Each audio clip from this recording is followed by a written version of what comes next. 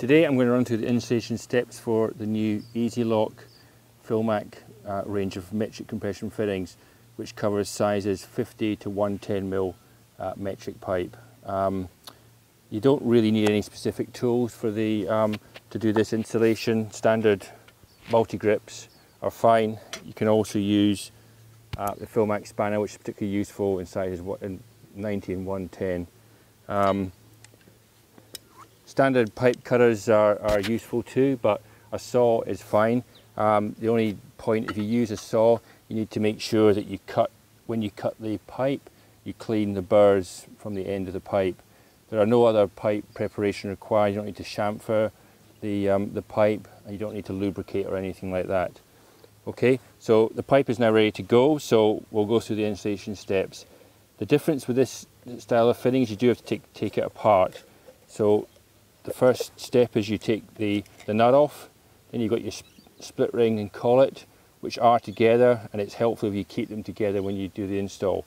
So first of all you put the nut on like so, then you slide the split ring and collet onto the pipe, then you put your O-ring on the pipe. The next step is you bring the body onto the pipe, bring the components up, then the nut, and then tighten the nut by hand.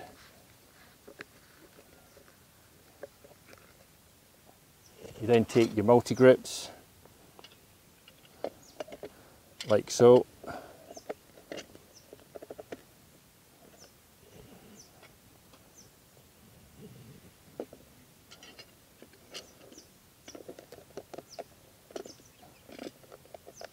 and tighten. It's important with this fitting that you get the nut all the way to the flange of the body, or as close as possible.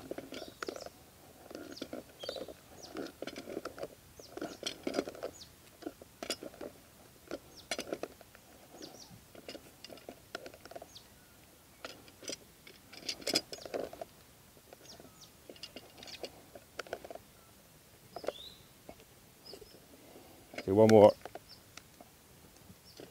The fitting is now fully installed.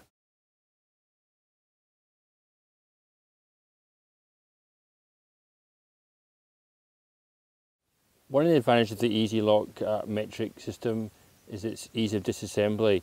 With this range you simply loosen the nut,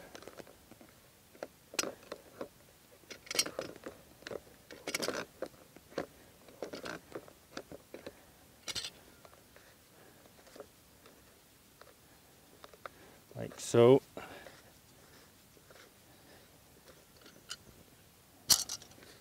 and because the components come apart, it's very simple to take it all off the fitting. Take your components off, split ring, and the whole system comes apart very simply, and then you put it all back together like so, and it's ready to use.